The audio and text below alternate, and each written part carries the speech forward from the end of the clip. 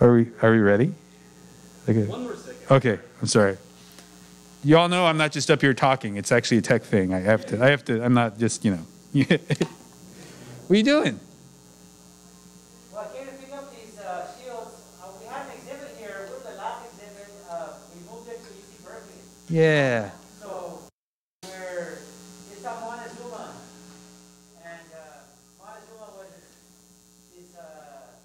for the people who wanted to put the exhibit together. He was a misunderstood, kind of James Dean kind of guy. They said that he let Hernando Cortez just walk right into his town and let him take over. And then Hernando Cortez wrote this, blockbuster Western novel about how he, came and conquered the whole Americas, right? Yeah. It was the bestseller, in all of Europe for many generations. And Mel Gibson directed the movie version of it too. Yeah, there you go. Yeah. Well, I'll leave you with that now that the microphone is on. All right, okay. Yeah. And thank you. I never heard Moctezuma compared to James Dean, Louis. I fucking love that. That's kind of just misunderstood. You got a lot on your mind. All right, Louis. Everyone go to La Reina Bakery and eat pan dulce from Louis. That's right. That's right. All right. Are we ready? I'm speaking again. I am ready. Okay. Hey, hola, everybody. Hello. Buenas noches. I want to welcome you to this is technically the inaugural event for Medicine for Nightmares. This is, yes. For those of you that don't know, J.K. Fowler from Pneumatic Press, and the one and only Tan Kan Kao over there at the counter, we're the new owners of this book space, this bookstore, which we hope to make even more of a community space for not only the Mission neighborhood, but also for our interconnected familia and community out there. So it's the second week that we've been open, and this is very exciting. And Steve brought this opportunity to us for the Poetry Center to have this amazing reading with Wang Ping and Koohbor, which is beautiful having you both here. Gracias so much. It really means a lot because for us, poetry is a lot of the foundation of who we are here. So having you all read here tonight is very special. So I want to say welcome to both of you, and welcome to everyone. Please keep coming back because we're here. We're not going anywhere. And the rumors are true. The title of the store comes from a Sun Ra song. So we'll just put that in. And without further ado, give it up for the one and only Steve Dickinson. Yeah, I can't tell you how happy I am for this space and the recent changeover. And in San Francisco, we're so accustomed to the menu of attrition. Something is chopped down and something else is chopped down, and these people have to leave, and those people are no longer around the corner. And every now and then something happens where it's in the other direction a little bit. And this one feels really good. I've known Tan for years. I've met J.K. and Josiah more recently, and wonderful, wonderful people, and bringing a whole new spirit to this place in this part of the city. And we all need it, So very, very happy and pleased to be here tonight. There's a little history to this event. Let's see, how far back? 2000, the year 2000, I invited Wang Ping to read at the Poetry Center, and she came out. She was already in Minneapolis at the time. Or was it St. Paul? I guess it was St. Paul. Yes. And she came out with her baby, who is now in rock bands and, whatever he's doing, And and then I felt like 20 years is long enough. Let's get Wang Ping back from St. Paul. And we had lunch this summer in June when I passed through Minnesota. And then, so I set up a reading for November 11th. and Jennifer Chang agreed to read with Wang Ping.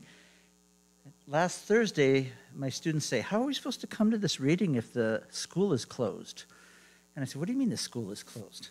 Why didn't you tell me this like 6 weeks ago, you know? And so we had to do a lot of shuffling. And Jennifer Chang, I have to apologize. She has a child and she could not make the evening time. And so Ava Koohbor was kind enough on very short notice to agree to read with us. And so I'm going to introduce Ava, you know, and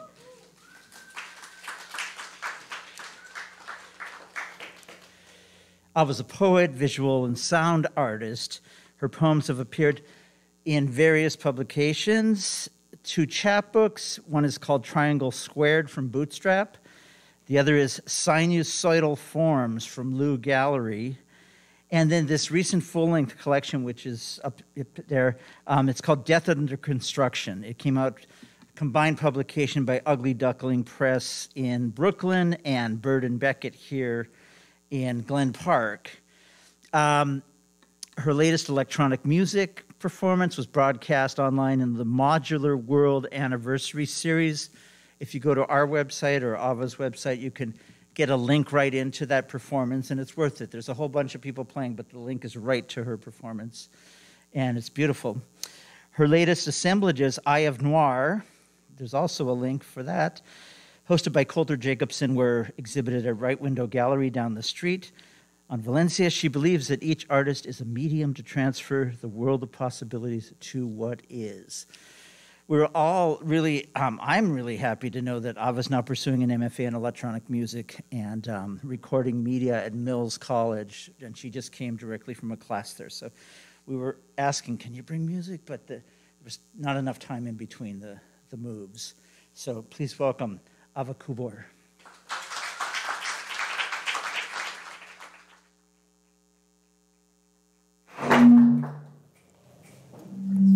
Feedback.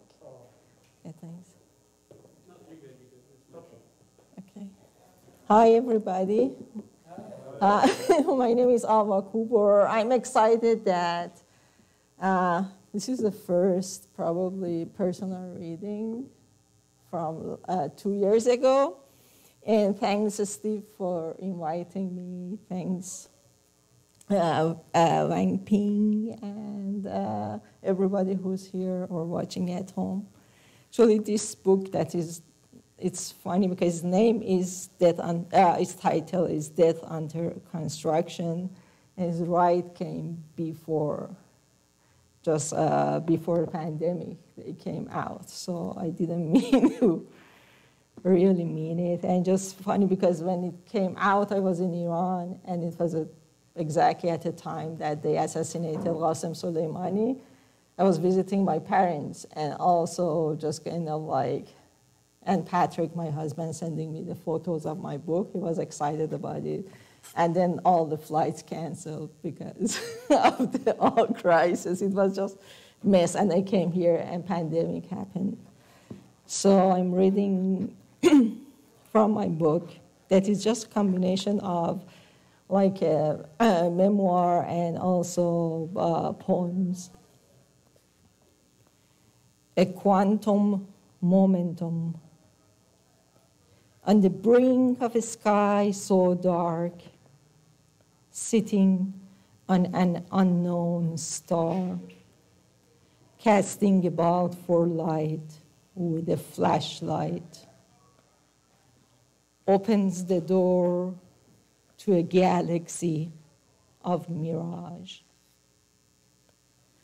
Darkness whiffs of light, papaya redness, disguised agony, hysteric burst of blue, tears rain down.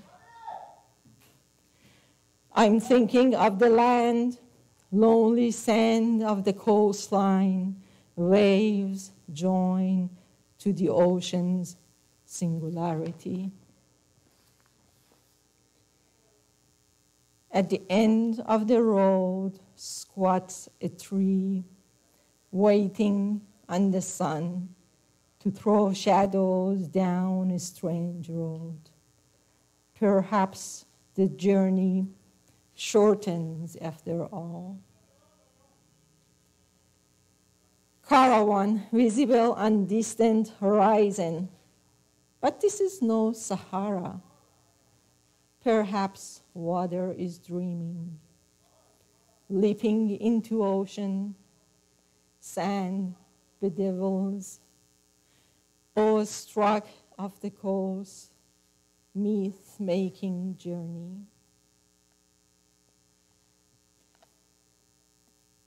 Play-Doh days, my hands estranged from creation, in displaced pride, widely swaying, touch unable to sniff out.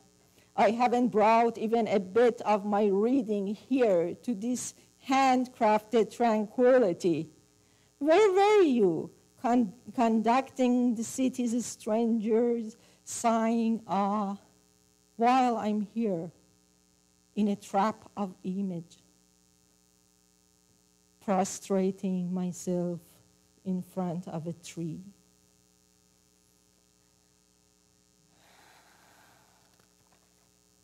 And it's not binary. 50 times reincarnated, each time lived for 60 years.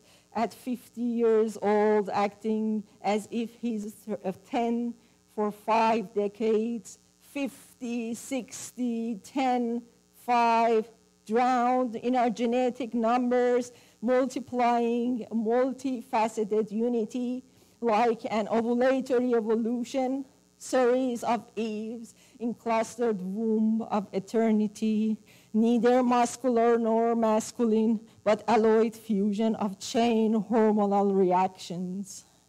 From Tushul and Yushut to Ni and Naf, global space tends to zero, quality with no equality, quantity greater than capacity, 0 to 0 power, non-negative positivity, radicals which become medians. The rule is do as the Romans do.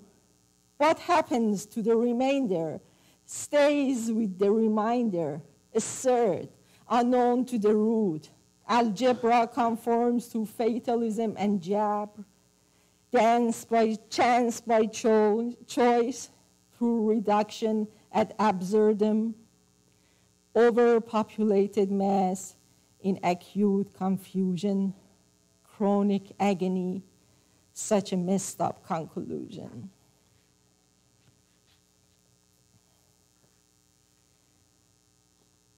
A sign for desire. I need, I need, I need.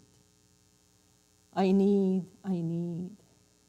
I need, I need to need a need. Need I to need a need? To need, I need a need. I need a need, need, I need, I need, I need, need a need, a need, da, ne, ni, ani, nani, ni, a, I, da, da, Eden, I.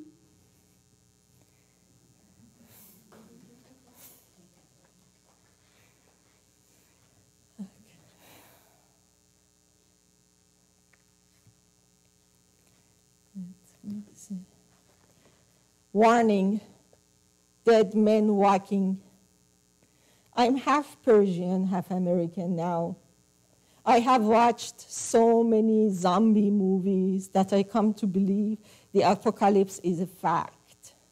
Bunch of fit people running around in leather coats, samurai swords, stick fighting like kung fu master, feminist attackers with ninja's uniform, embracing full hijab. An apocalypse like a mixture of Halloween and Easter. Everybody in mask and costume, hunting for eggs and machine guns. An apocalypse depicting a future with green forest, lofty-style sanctuaries, free lands, no rents, heroes and heroines with trendy haircuts and skinny jeans committing legitimate crimes. I'm so American now that I bought a Ranger knife from Utah with which I peel off my oranges with ease while watching the dead feeding off the living, at the living beheading the head in order to live.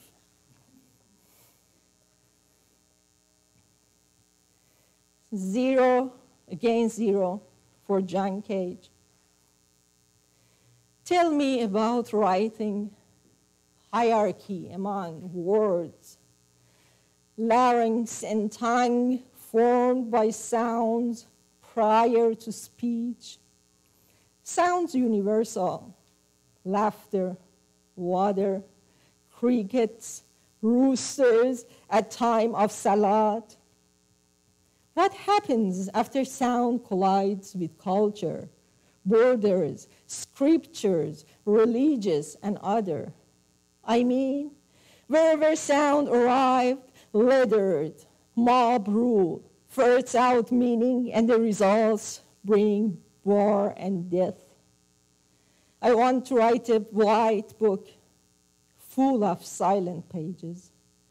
You may laugh at me, but say nothing. Let this story end as it becomes.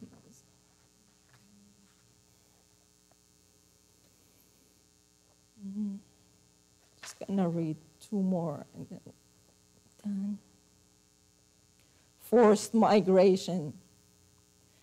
I am a rejected dream in depths of celestial chaos. You hear me as erratic air blowing between broken branches during blustery autumnal wind. I am unshaken royalty of imagination, full of foolish ideas. A monarchy fell from faint leaves of belief into darkness of Yalda's night. I am morbid sonority of a sorrowed silence, gloating over its unstruck bow, broadcasting the primal sound of the modern noise. I am inaudible decibel of hearsay's hiss.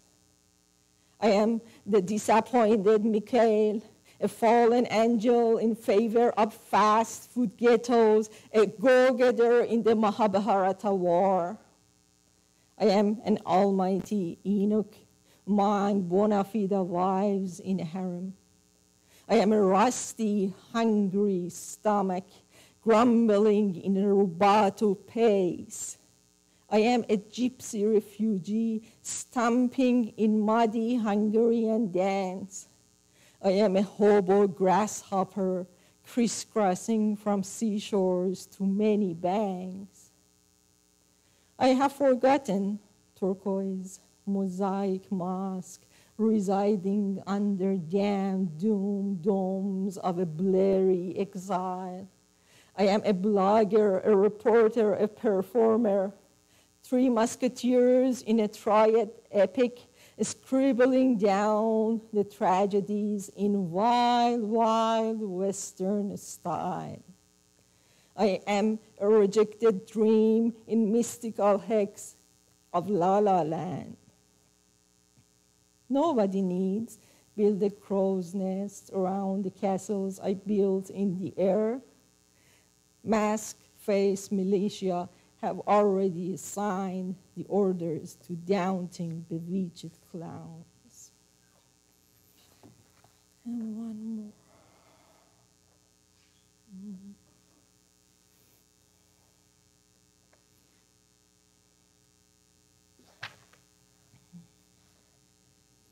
Lament of the broken gramophone. My pain is not heaven's pain, eternity's pain. the Big Bang's pain, creationism's pain. My pain is earthly pain, flared up of missiles whistling whine, only buried sobs bring relief. My pain is the war's turnable needle, getting stuck in cracks of power. A cacophonous racket buzzing about my ears. Okay, thank you.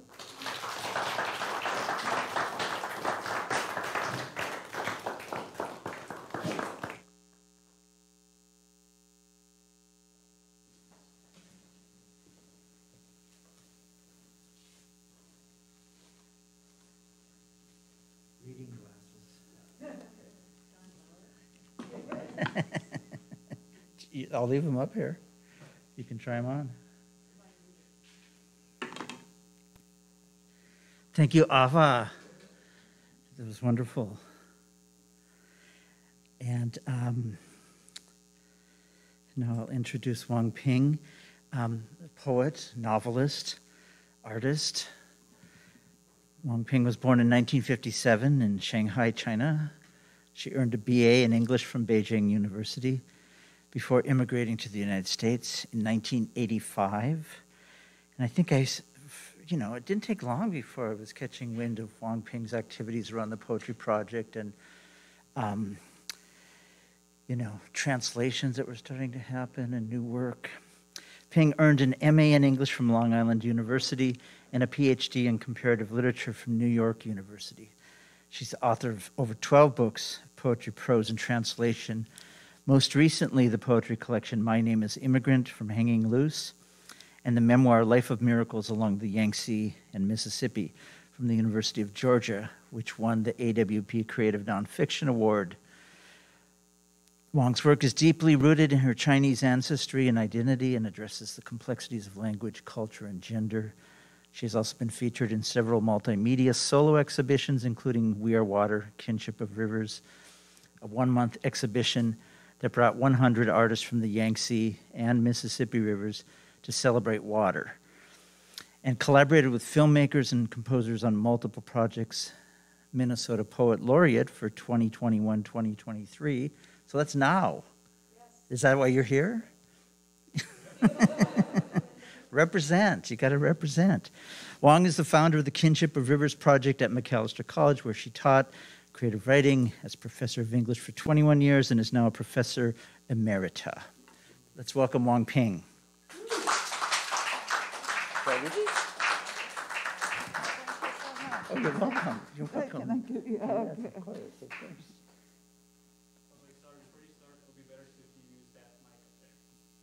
Which one? This one? This one? So I can just take this off? Sure.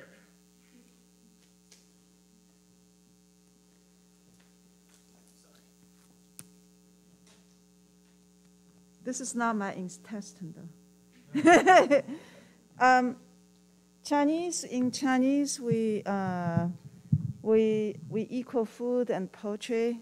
It's the same one. I actually even designed the class. It's called Food and Poetry, and I took my students to do the 4-day camping trip on the Native American reservation. And so we did wild rice harvesting, spearfishing, and sweating, and some hunting. And so because of that, when we write and read poetry, we actually really we're chewing the words. And since we enter the restaurant, if we're eating, we take off mask. So may I take my mask? Thank you. So you just visualize I'm actually eating my words. Thank you. I hope it's okay with the bookstore. Okay, thank you. I am a medical doctor. I spent 9 years studying Chinese medicine and Western medicine, so I actually don't need insurance. I'm my own doctor. I have no insurance for 2 years, and my doctor checked my everything. He said, I've never seen anyone so healthy like you, and you have 0 chance for heart stroke, for heart attack or stroke. So it says a lot about what's going on in our house, house field, whatever it is. And I do spend a lot of money. I grow my own food. I practice zero waste. I drive electric car and use solar panels and make my own food. And I'm having a lot of fun with my body and mind. So I'm sure who's here actually do probably a lot of similar things. And so today I'm going to read some poems from this book, then some new poems from my next manuscript. It's called The River in Our Blood. And also I want to start with a poem written by a Canadian physician, John McCrae. And he wrote this poem called In Flanders Field, which became, because of this poem, there's a Veterans Day. And this poem is actually a prayer for peace, no more wars after the World War I. Okay? And I spent days translating this poem into Chinese. And today's Veterans Day is also Veterans Day, marked the end of the First World War I. And it's also kind of irony. It's an interesting fact that 11/11, November 11th in Chinese, 1111. So it's a Chinese, we mark it as a Bachelor's Day because of the bare legs, and you have no company, you're alone, just bachelor. Okay, so it became like a joke and a fun holiday for all bachelors. They would, Alibaba would like create a lot of like joke presents for bachelors. So yeah, but I will start with Chinese. Actually, really like to have a lot of fun actually, and if you ever have a chance to go to China, you will realize how much we like to laugh, okay? And so I will start with the Chinese translation, then I will read the English. 在佛兰德的田野里，在佛兰德的田野里，樱树摇摆，夹在十字间，一排接着一排，标明我们的家。天空里，百灵鸟勇敢的歌唱，好像听不见下面的枪响。我们死了，几天前我们还活着，感受黎明夕阳的温暖。我们爱，也被人爱。现在我们躺在佛兰德的田野，去和你们的敌人吵架吧。为你，我们从失败者的手里抢过火把，你必须把它高高举起。假如你背叛死者的信任，我们便无法安眠。尽管樱树摇摆，在弗兰德的田野。In Flanders Fields, by John McCrae. In Flanders Fields, the poppies blow between the crosses, row on row, that mark our place.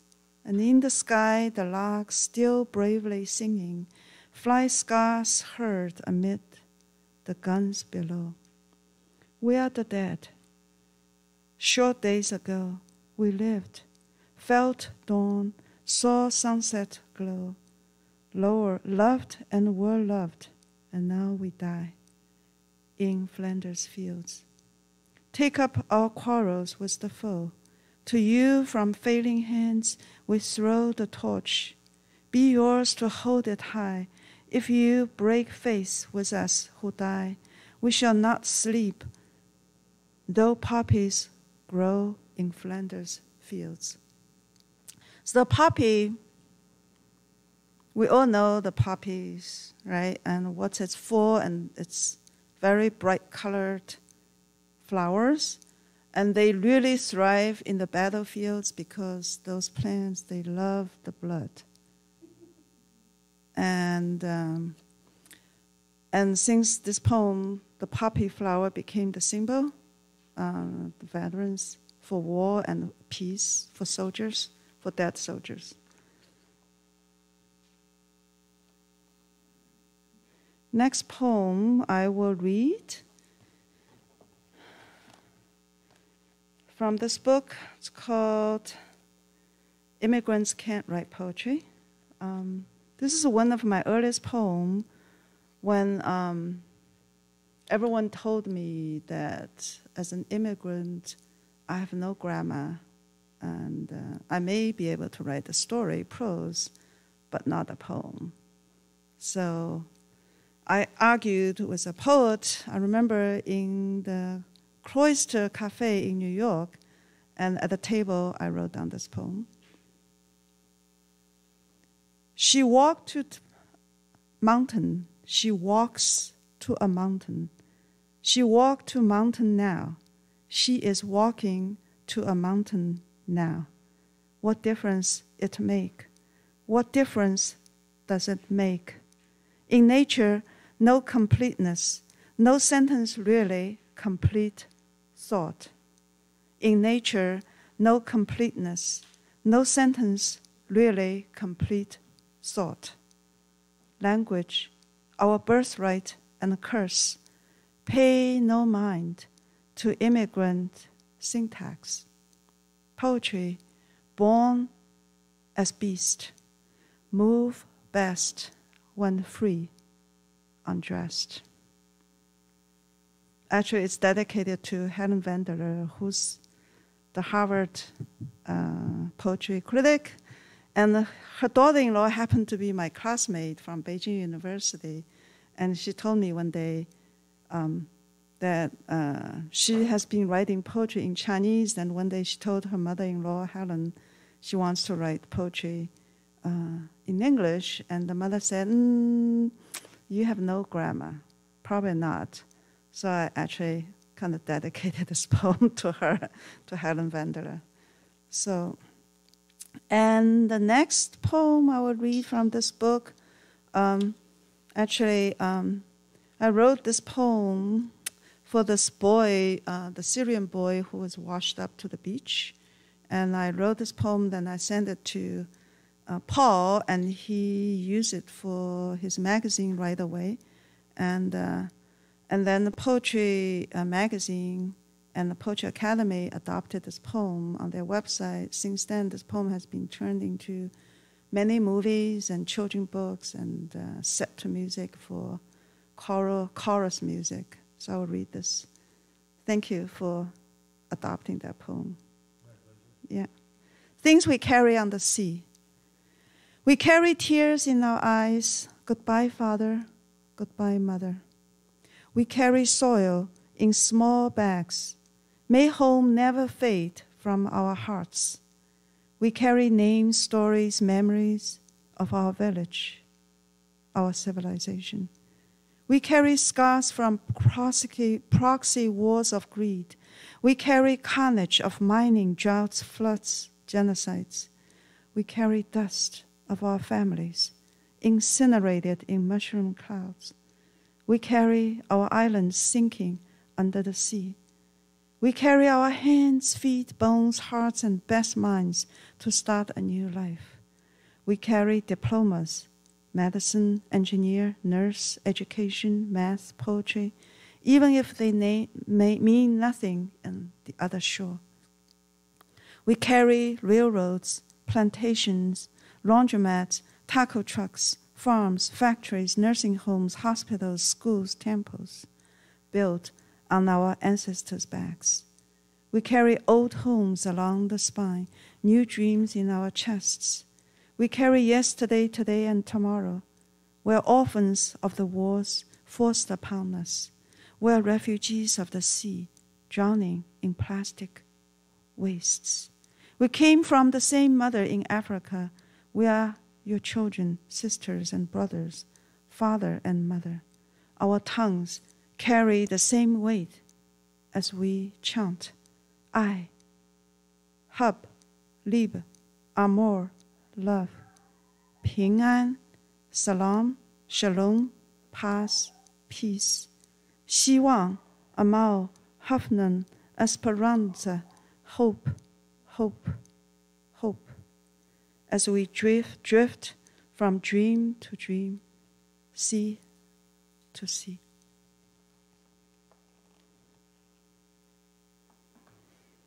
And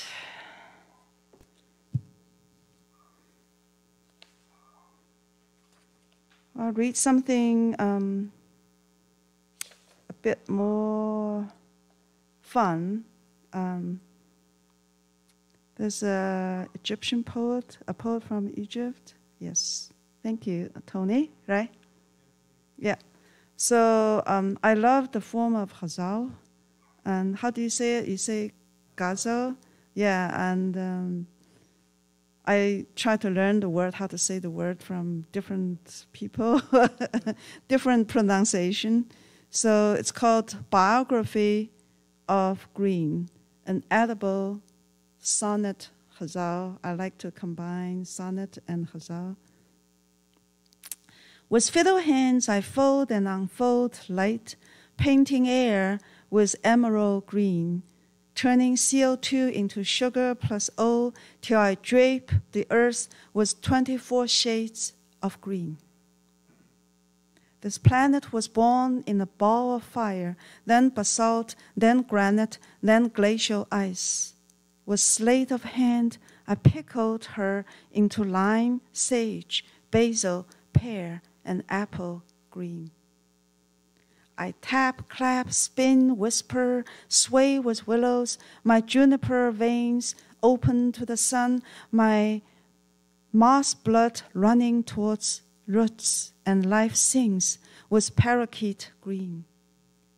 Awakened from Arctic dreams, I chase grassland and forests with seaweed tendrils. A linchpin between sky and earth, my wavelength paints cypress with spruce mint green. Spectrum between blue and yellow, Rosetta stone for fern, shamrock, seafoam, sitting amidst the rainbow wheel, I open seasons with chartreuse mustard green. Chinese make no difference between blue and green, but believe 青出于蓝必胜于蓝. So let green equals chlorophyll, photosynthesis, O equals glucose equals pear equals pine and ocean green.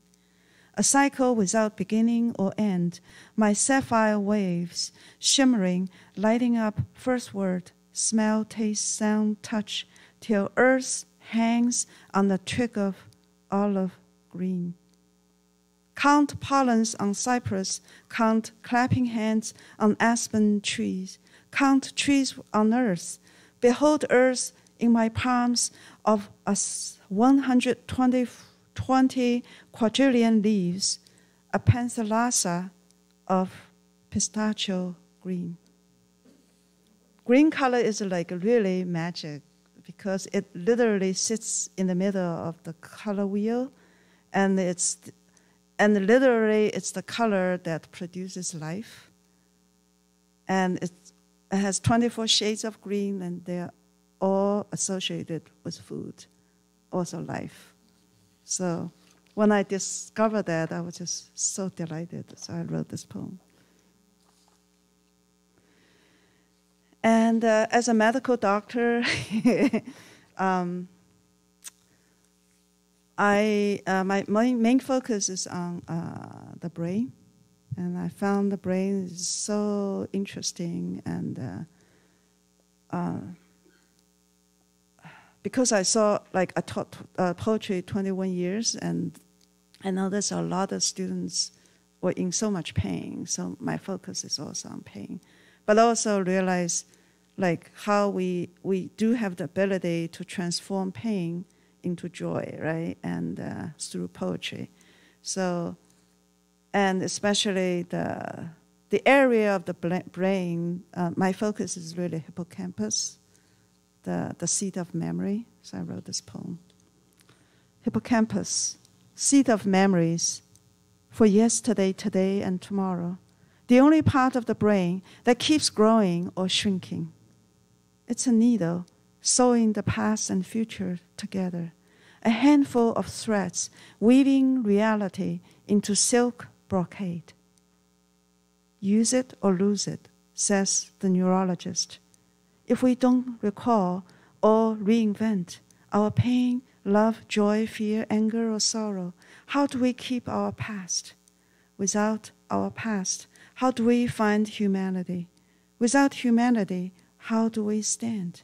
And how the instance of now holds onto the future. Handsome H.M. lost his hippocampus to live a normal life, was tossed into the sea of present tense, drifting between now and here, hospital and lab tests, between happiness and sorrow. But where's the young, gentle Henry? Who is the good old H.M. without a story? Homo sapien experts tells us the size of hippocampus is the key for memory, is the foundation for logic and emotions. Logic, emotion allow us to plan our future, is the hallmark that separates us from beasts. But how do we explain elephants carrying the biggest memory house for smell, sound, touch, and love, and chimps who play politics better than the baboons in the White House, and the crows who remember faces and know what to do with friends or enemies, monarchs who remember every milkweed to stay alive along its migration route. We think we know, as priests, scientists, and conquerors, but do we know what we don't know? Do we hear Gaia's weeping for our misfortune? Do we see animals laughing from their kingdoms as they watch how we scheme our escape from this wheel of memories, how we untangle ourselves from this spoke of time and space? Magic. Birds sing because they have a song in their throats. Fish swim because they have an ocean in their bellies. The wind blows to play with the rivers and valleys. Raindrops fall as messengers upon the earth. We move with the dance in our spirits. Children run as the world unfolds under their feet. This is the secret of magic, hidden in our brains. The people and their small things, if all taken away, what would we miss? The rustle of oak trees at dusk, the foaming river outside the window, the smell of children coming home, cheeks red from the snow, the little things you say that's not funny, but I laugh anyway just because. The birds can't be imitated. The flowers cannot be colored. The sea can't be dammed. The mountains can't be conquered. This is the sound of magic, running in our veins, moving the sky and earth, passing through us like rivers. All the noise on earth will die, but not this silence of faith, this innocence, persisting to believe, to see more than what we can see. The third eye, another. Okay. The third eye. It's mid-April, a blizzard arrives with hail and sounds of chimes. Robins have begun their flight to the north, following the smell of snow and rain, the thawing earth, and the worm's vertical migration. On her 80th birthday, my mother asked if I would go home one more time. A brainstorm in soft simplicity, a debate if I should become a citizen after 3 decades of wandering in America. A friend sent me the third snow, a century-old poem from Siberia. Blizzard is indifferent to space or time. Please don't go back home, pleads Gary Snyder, tears in his eyes. You know you are on their list, right? Via WeChat, my brother marvels at my home in St. Paul, how affordable compared to his 6 million yuan hole on the island. He is willing to forego the breeze from East China Sea for a place in Minnesota freeze. Yesterday, I rode 15 kilometers in my single scull. Today, the Mississippi moans again under ice. Yet robins know how to wait. They know when spring rides the cold front, when worms awaken the earth. They follow the 37th degree isotherm for their flight between Guatemala and Minnesota. I applied for citizenship twice, 3 times, but chickened out after I did my fingerprints. I never showed up for the swearing. For 35 years, my mother had tried to unlock the secret of Dao De Jing. She was allowed to step into the way only after she lost her sight at 73. I know I am on the list. I was arrested talking to immigrants in a village, now 178 meters under the dam, but I still can't cut my roots. When a blizzard blows robins off course, they fly towards the sun, following its angled light to get back on track. 2 free radicals spin in their eyes under the blue light like 2 lovers, radiant with joy. This is their quantum coherence, our inner compass through each blizzard towards home. The last poem is this poem I wrote about 20 years ago, 2002.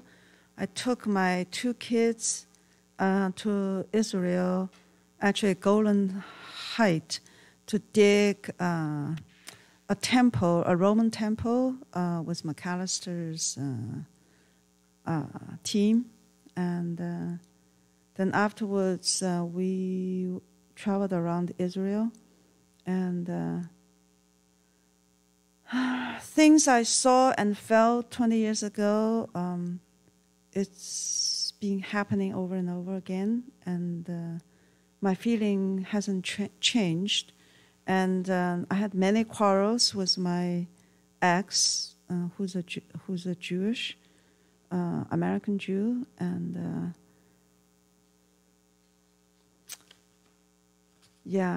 and we grew apart. And my feeling about that place is still the same. So I wrote this poem called Jerusalem, Jerusalem. It's impossible to sink in the Dead Sea, almost. Slabs of stone reaching from tombs, witness to untold stories.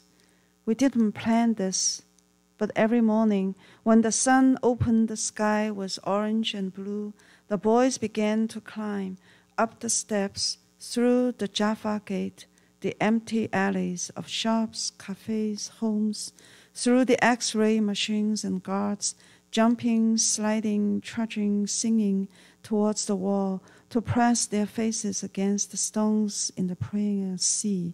Nobody told them to. When the sun went down, their short, chubby legs carried them back, singing Moses Came Down from the Mountaintop, a song they had learned at the nursery school in Minnesota. In the Turkish bazaar of Palestinian Quarter, we haggled over a T-shirt that said, "America, don't worry, Israel stands behind you." He haggled over $1, face red, eyes red. Just give him $2, I finally said. What's $2 for you? Not enough for a cup of Americana. You don't know business. That's why you're poor. No haggling, no respect, no respect, no Israel. Barbed-wired hotels along the shore, patched camps beyond a dusty horizon, brown workers hidden in orchards, sparse bridges, sounds of prayer from armored compounds. Today's wind blows from Mount Olive, slicing dream after dream. Who bestows us with this? Who can tell how much is illusion? Isabel, the olive-skinned daughter of the Turkish bazaar, walked us through the maze of the old town. Her brother, a sixth grader, gave us oranges from his juice stand when his mom wasn't looking. He whispered his dream of getting out of the slum, of making a movie about his Portuguese father and Palestinian mother, his grandparents in the West Bank. But how could you understand this unless you speak Arabic? He mumbled, turning away. Isabel watched us in the sunset, smile receding from her brown eyes like a tide. The mud here is heavy and black. The water boils with the odor of rotten eggs. The sea has no exit.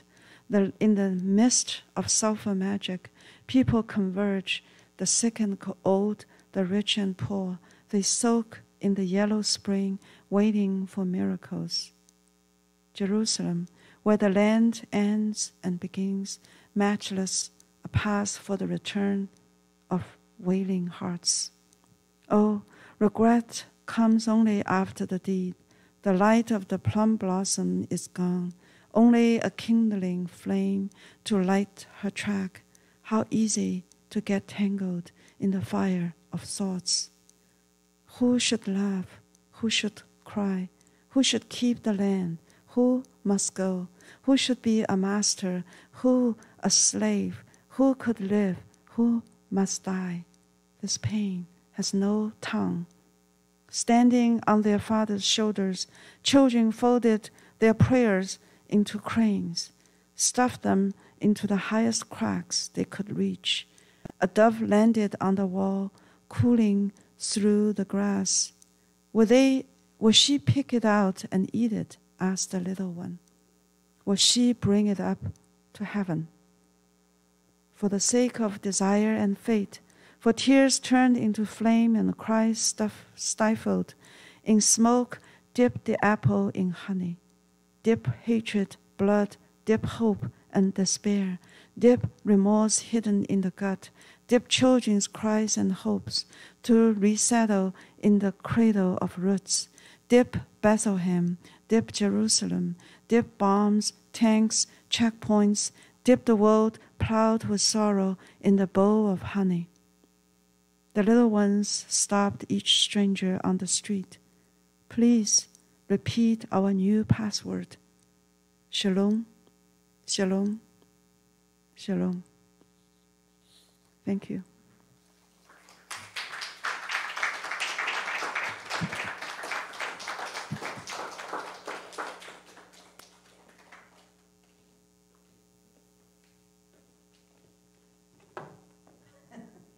I don't need it. Yeah, I'll do both.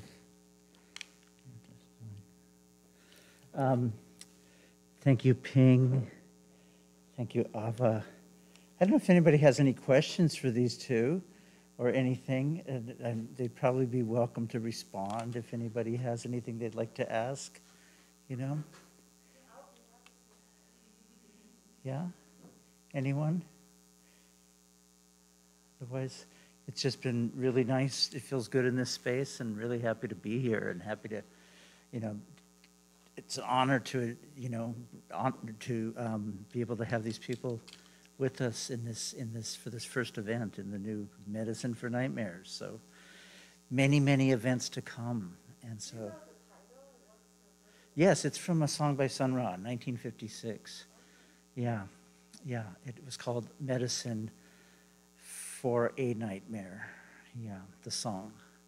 And there are two versions, like I was looking it up the other night. There's one that came out as a single maybe after the other one. I don't know, but there are two. One opens with a trumpet and one opens with a tenor saxophone. So I don't know. Yeah, but it's a beautiful song, a beautiful title. Yeah, yeah, yeah. Actually, I have a question for both. Okay. Because I think you both grew up learning another language other than English. Yeah. And I wonder if you feel it's easier to write poetry in your original language. Would you like to come up? Yeah. Can you use the mic? Can we get a 10-minute break then? Pardon? Can we get like A tiny break? a tiny break? Okay. Okay. Yes. Sure.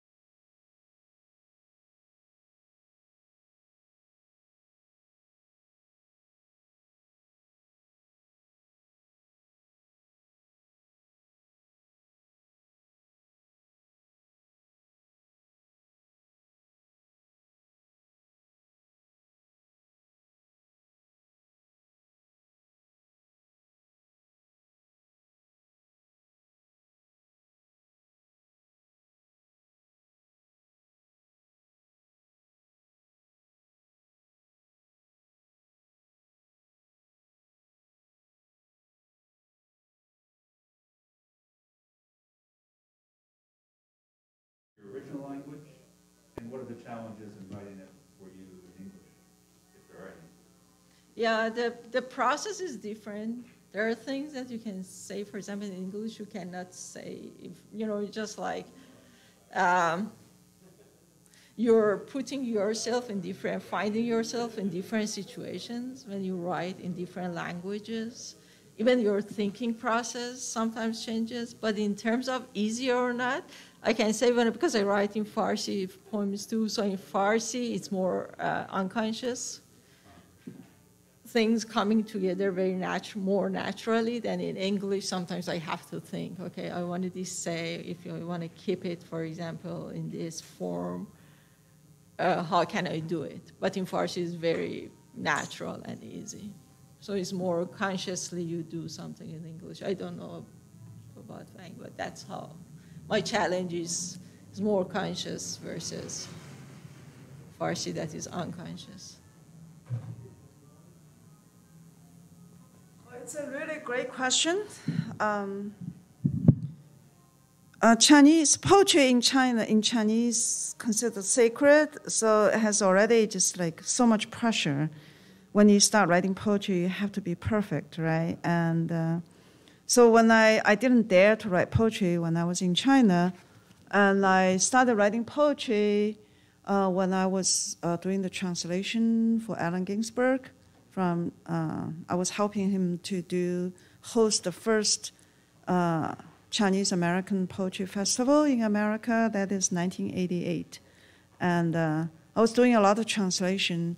Then translation actually is the deepest reading and writing, right? And also you have to keep like coming and back and forth. You probably know, right? You're a translator. Who else is a translator here?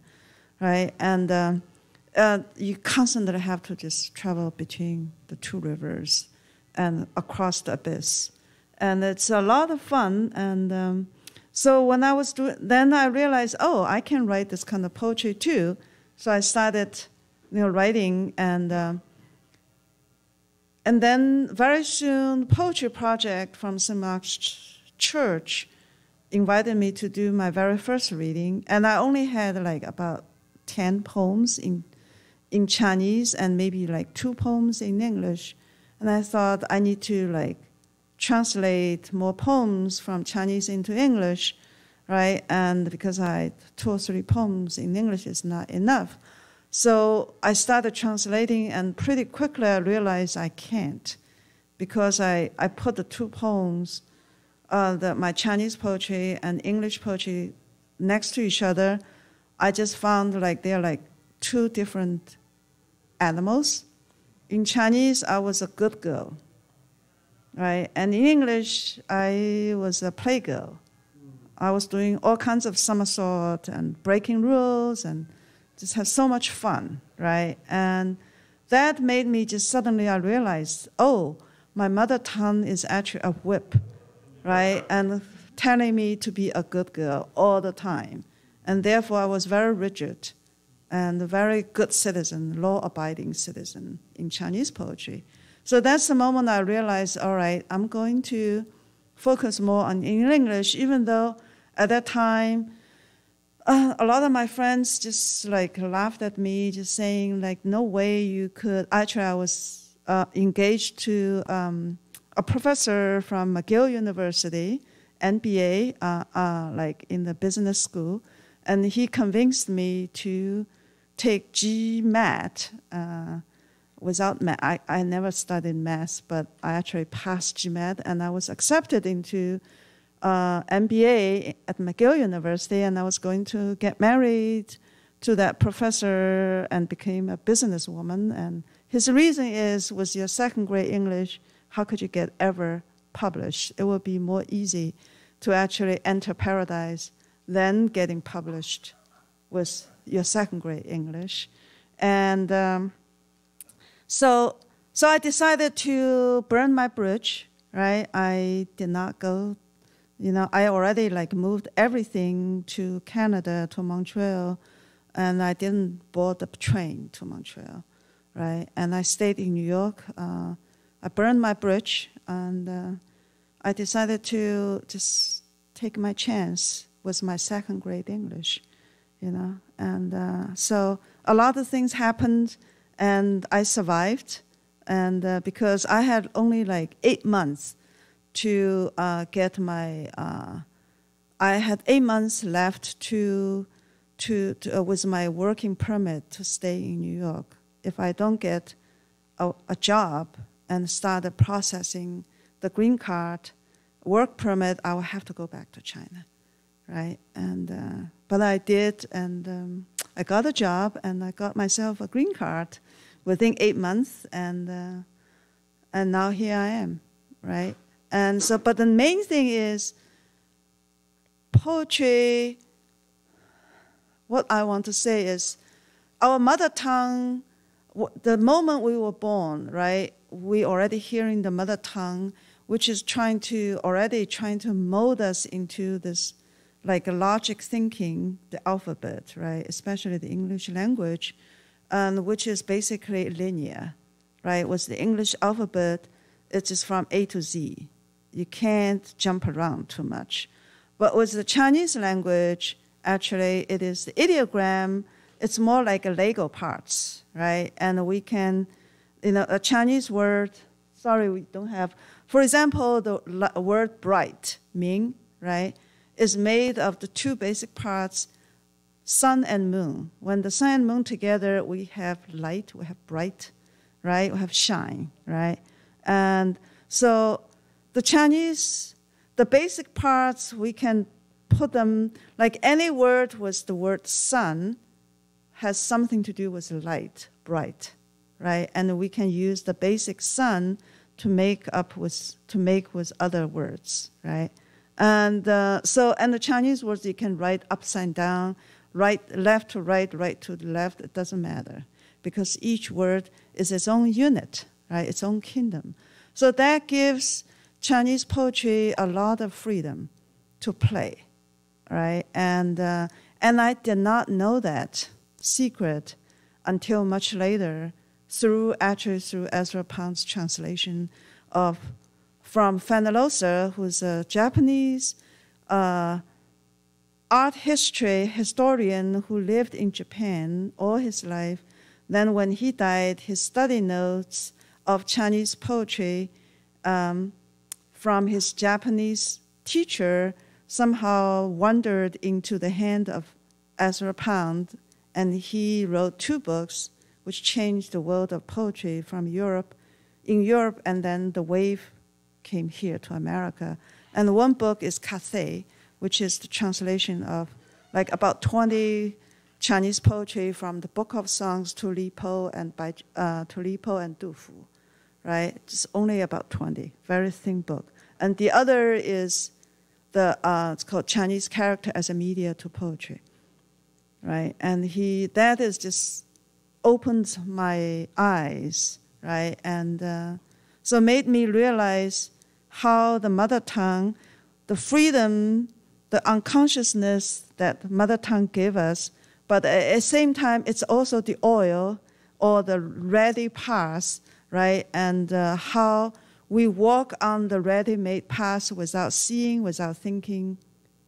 Just we do it by habit, right? And the poetry is anti-habit, right? If we want to write fresh, refreshing poetry, we must break that path. We must make our own new path, right? And what's the best way? To write in another language. So I got this advantage, even though my toys were so limited, just a few, right? My language, my words, right? I have much fewer words, toys to play with, but because I cannot take any toy for granted, every word, I have to go to the roots to find its original meaning and multiple meaning, and the layers of what's embedded in and around the word. So I got to play quite a bit, and here I am. So thank you.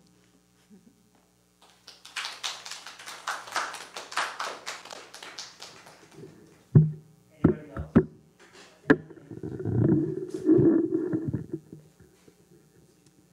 Hello? Okay. So this is for Professor Wang Ping. Writing in multiple languages with an American readership that is mainly English speaking. How do you navigate and decide how much of a language beyond English to hold in poetry? Because to some extent, similarly, someone who writes in another language, it becomes private with some parts of it. So I'm just wondering how you decide how much of another language to weave into your poetry. Thank you for the great question. When I started writing, I was writing both in poetry and stories. And especially for stories, I have lots of stories, basically. Lots of my stories and poetry actually is my conversation. I wanted to talk to my mother, but I can never do it in real person, so I tried to do it, but also I could not do it in the Chinese language. So I wrote it in English, so she couldn't read it, right? But mother always knows when I sent her my first book, and she wrote back to me like, you are, like, I was so nice to you, you know, why are you saying bad things about me? So even though she didn't read English, but anyway, that's probably answered because I have this advantage of telling something very private, right? But I could do it in English so I wouldn't offend my mother, right? And we have this urge, right? Writing, we have to show our innards, basically, our visceral, our organs, right? And we have to be very honest, right? Otherwise, the readers will just run away. They can smell we're faking it, right? We're not saying everything, right? They just lose interest, right? And so I feel like since I'm writing another language, I almost like I have no inhibition, you know? And just like the way I learn language, I became, in Chinese, I'm very timid, okay? And when I speak Chinese, I'm always afraid of making mistakes and make a fool of myself in front of my Chinese people. But in English, I don't care because I'm supposed to make mistakes, right? And so that really gives me a lot of advantage. And people laugh at me, and I laugh myself, but I learn, you know? And I learn a lot of like new ways, different ways how to express myself, right? And so I think probably people find it kind of refreshing, but even though I find like a lot of Asian Americans, like, you know, they think I'm not quite grammatically correct, you know, and they will frown upon my writing, but I don't care, you know. I have plenty of other people who find my writing interesting. And that's why I read the poem, Immigrants Cannot Write Poetry, right? Because what is the writing? What is the ultimate goal of writing is not just like decoration, but to communicate our innermost feelings, right? And ultimately, if I do make a few grammatical mistakes, but people can feel the vibration between words, like they can feel the story. And that's really the most important thing. Plus, if it becomes like editors like Paul, he will correct my grammar, right? And so I don't care. And I learn every time. The true learning I make is actually from my errors. So it doesn't matter. I'm not afraid of mistakes. And the first thing when I teach for almost 30 years, I also taught in New York, I told my students, I'm here to teach you how to make mistakes how to fall, right? I have a black belt in martial art. We practice how to fall with grace for 1 year before we can learn anything. So it should be the same in writing and poetry, how we make mistakes with graciousness and grace.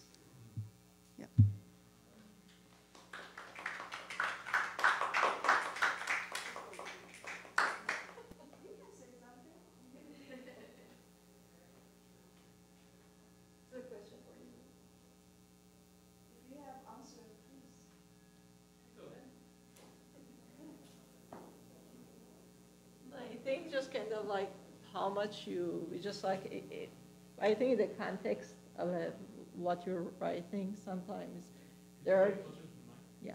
Sometimes when you write in different languages, there are words that you think that you cannot express it otherwise. So you're free to use it.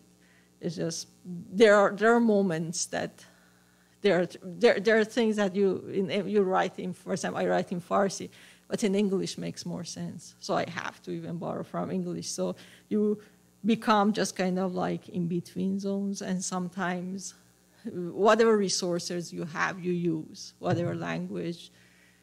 There are just expressions that in one language, there are things that I think the pronunciation sometimes in a poem, they just kind of like, if you write it in the same language, for example, if you say, for example, capitalism, capitalismus, it's just based on how do you want to use it. We can use, I think, other languages, borrow for the meaning, for the sound, even for how it fits in the context of a poem. Thank you. Ava, I'm just wondering too, is there something akin to what Ping was saying about, I would think that in Farsi there must be also this sense of a kind of sacredness of poetry, and like all these great poets have written in the Persian language, and I don't know, is that something that factors into this? I think it's part of a culture first, and then one of the things, just like they say Farsi is a very poetic language. Even, for example, Rumi could speak in Arabic and Turkish, all these languages, but he chose Farsi because he said that's a poem, language of love. So it's very rhythmic. You can make different rhythms, and then growing up, because of the past history of a classical poetry that is mostly Farsi is known for. Those, for example, we memorize it during for example, during education, and then it stays with you. So just wherever you go, even in a cab, taxi cab, and everywhere, people express their feelings with poems. I don't know, sometimes because it's just like the history of Iran, there are so many different just attacks they had. So they use this language that it's not direct. With the poetry, you can just like, it seems that you're speaking with each other in secret. So I think it becomes a culture that you speak in poetry together.